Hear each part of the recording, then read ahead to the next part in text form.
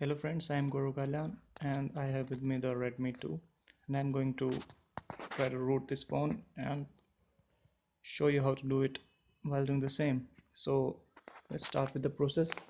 First of all, I have this folder where I have all the necessary files. I will compress this folder into a zip and upload it somewhere so that you can use it too. Now before we start the process, we'll have to copy a file to our phone's internal storage. So we'll connect it to our PC with the USB cable to do the transfer. So once we have connected it, we will copy this update super SU file. I press the Control C and here is the device connected as MTP. Now I will press the Control V. So here we have the file. Alright, now let's start with installing the drivers. And we need to install drivers for our phone so that we can use ADB or fast boot in order to perform the necessary steps. Yes, click next, next. Where is the thing gone? So it's installing in the background, I hope.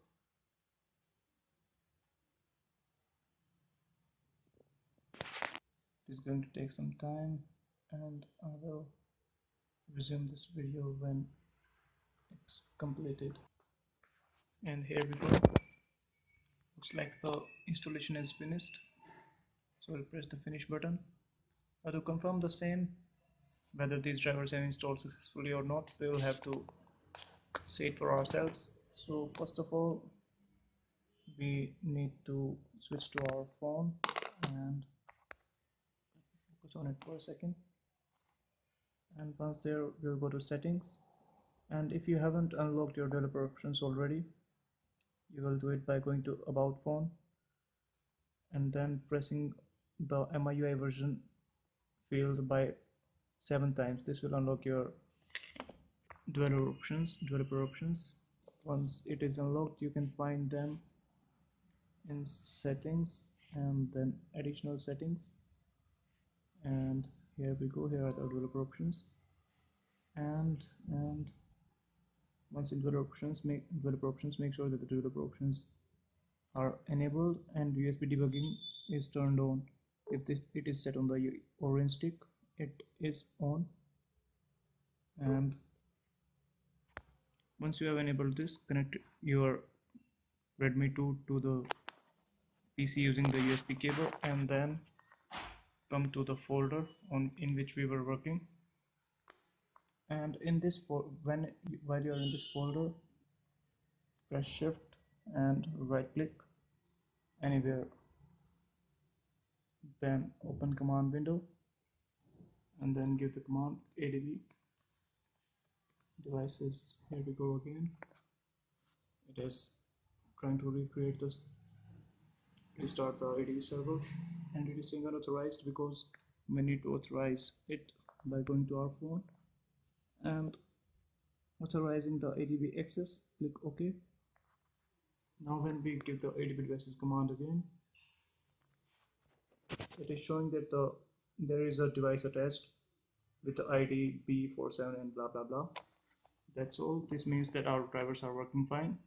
Once our drivers are working fine, we'll give the command adb reboot bootloader.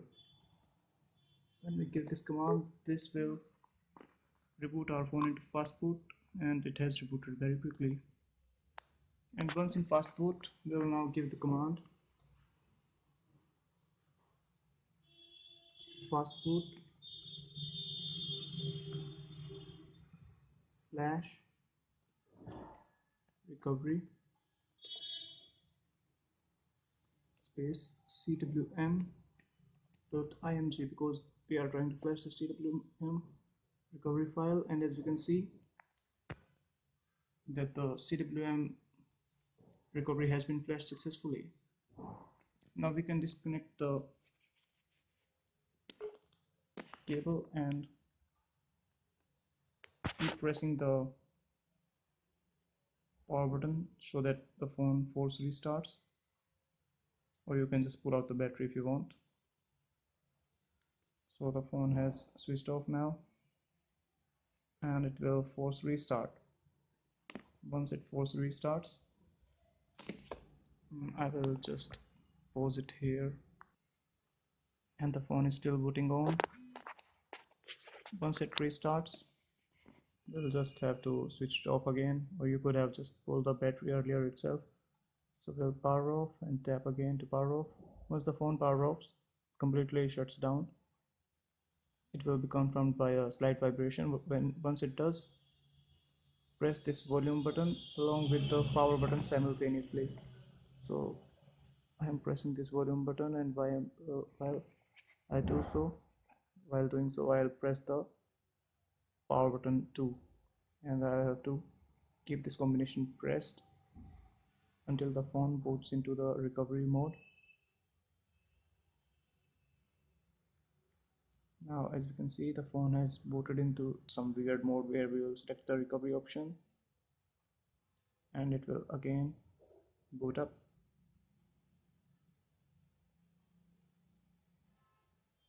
So here we have the scheduler recovery. It is touch based recovery. Now we will go to the install zip option. Wait a second. So we were on the installation part. So we'll select the install zip. These volume up and down keys can be used to scroll through, and the power button can be used to select the option. So we'll select the install zip option, and as we have copied the update file to our internal storage, we'll select SD card and select the /0, and then at the bottom we have the update super SU file. Here we will select the yes option, and as we can see that the installation was successful. Now we will go back and select the report system now option, and it is asking whether we want to fix the root access. If this comes up, we'll press yes. Now the phone will reboot and we will see whether we were able to gain the root access or not.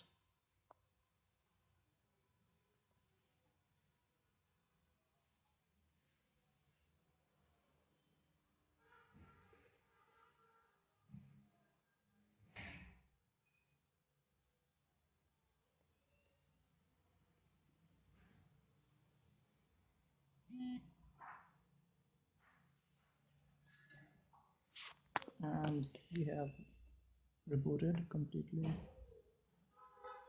I had installed an application in advance to check whether root access has been acquired. Here we have the Super SU application to access the root, to allow some applications to have super user permissions as per our wish. And here we have the Redmi backup application to confirm that the phone has been rooted. We will grant this application the super user request and try performing a backup of a system application just to confirm whether the root access is working fine. Here we have the basic daydreams, and we'll perform backup, and as you can see, root access is working perfectly fine. Thank you for watching. Hope you were able to root your Redmi 2 without any hiccups. See you all. Like and comment this video, or subscribe to our channel for more such videos. Peace out.